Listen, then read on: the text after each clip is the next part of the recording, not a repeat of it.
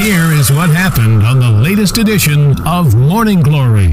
If you've got a low libido, we're looking at it today, and a growing body of evidence is showing the importance of smell in libido and our ability to attract and be attracted to people. And last year, a study at the University of Gothenburg in Sweden, they found that men with anosmia, no sense of smell, I think that's how you say it, anosmia, no sense of smell, they have significantly fewer sexual partners on average. And the researchers said this could be because we subconsciously use smell to recognize others' emotional states. A lot of social signals are transported through the olfactory channel. Olfactory channel is your word of the day.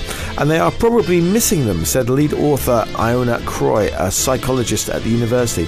Smell is also important because of pheromones, scents given off by a partner's body through sweat. And brain scan studies by the Karolinska Institute in Sweden show that the smell of testosterone and estrogen activates the hypothalamus, I think that's how you say it, the area of the brain responsible for mood, sexual behavior and hormones. This may help to explain why 83% of women with allergies report their condition affects their sex life, according to a recent study in allergy and asthma proceedings. Now, one other thing that can affect your libido is TV in the bedroom. Couples who have a TV in the bedroom have sex half as often as those who don't, according to a 2006 study of 523 Italian couples.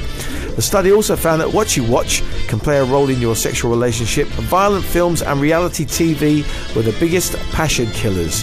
I find Japanese porn works well for me. Did I just say that out loud? And on the radio? Live on 96 FM Morning Glory.